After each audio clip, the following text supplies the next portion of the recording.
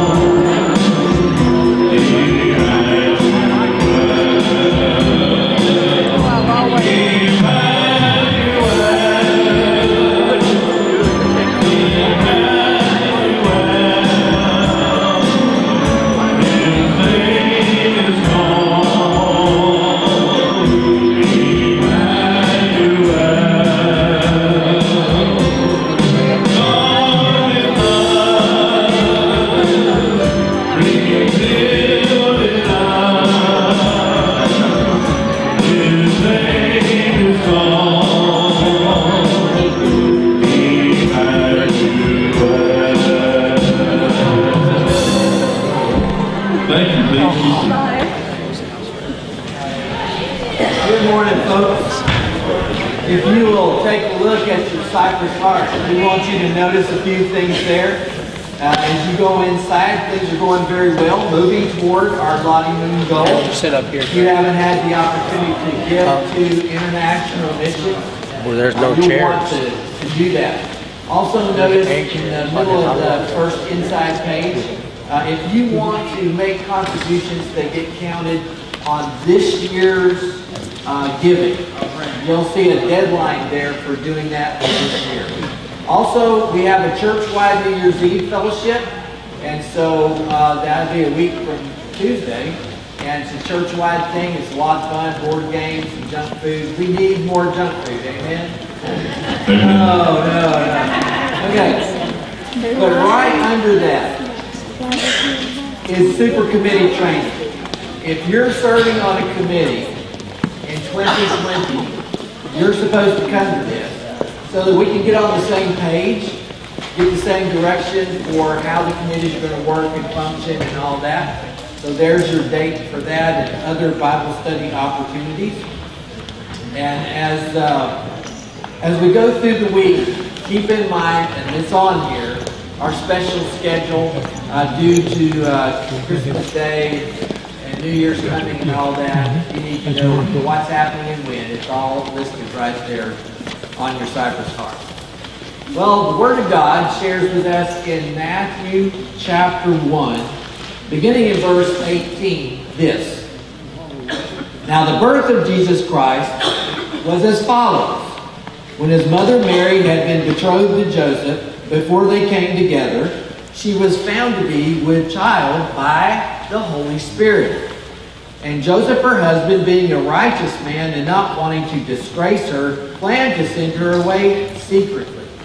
But when he had considered this, behold, an angel of the Lord appeared to him in a dream, saying, Joseph, son of David, do not be afraid to take Mary as your wife, for the child who has been conceived in her is of the Holy Spirit. And she will bear a son, and you shall call his name Jesus, for he will save his people from their sins. Oh, come, all you faithful. Let us stand as we sing, please.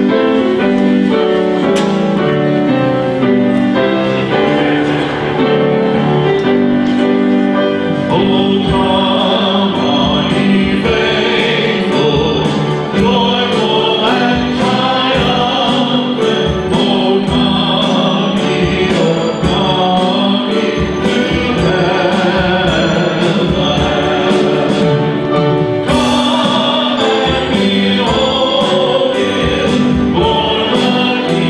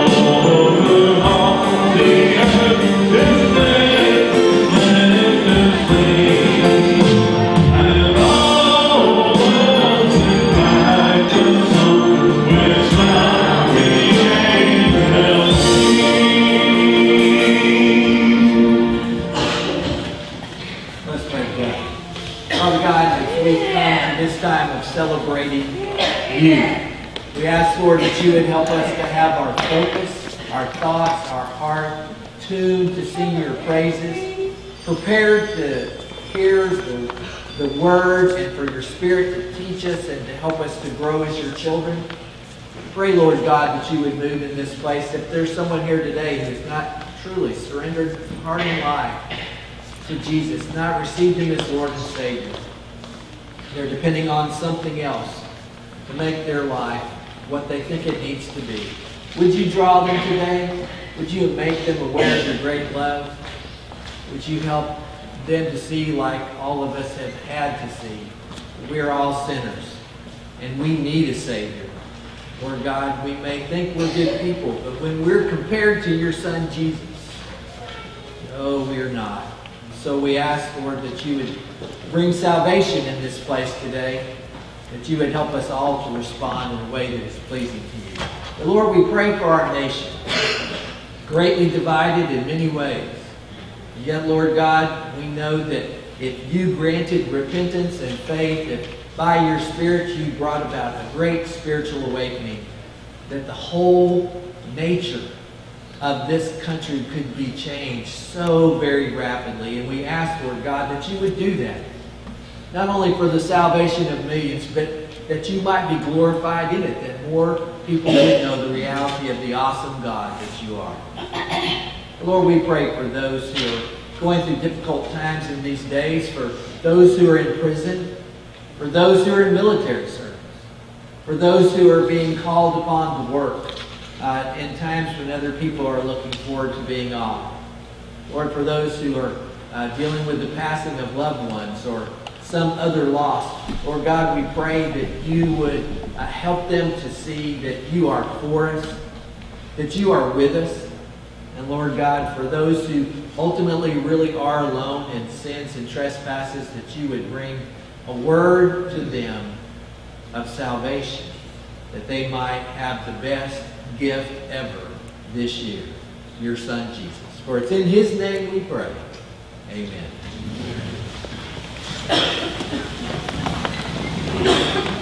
Be sure on your calendar, and don't forget Tuesday night, Christmas Eve, 6:30. Don't forget special service. Love it to see all those little kids dressed up in their Christmas outfits as we go through and tell the Christmas story and what Christmas is all about. The first one, here we go.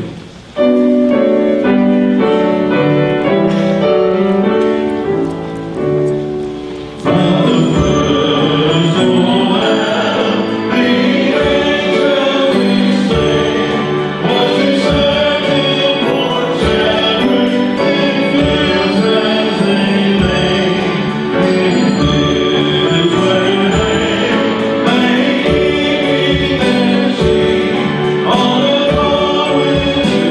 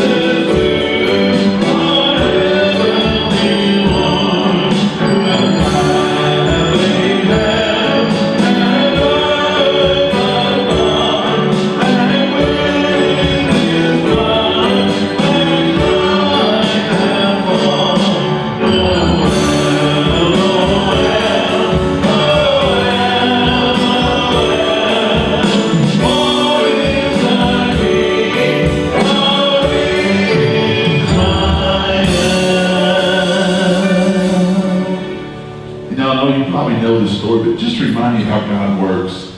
Years and years and years and years and years ago, there was a church that only played by organ, okay? And this church had a mice problem. And out of that, because the mice destroyed the organ, and the organ couldn't play. Terrible story. The music guy also played the guitar. And out of that tragedy came probably the greatest Christmas carol we have, Silent Night. We don't have an organ, but we've got keyboards and drums. So let's go ahead and sing Silent Night. Here we go.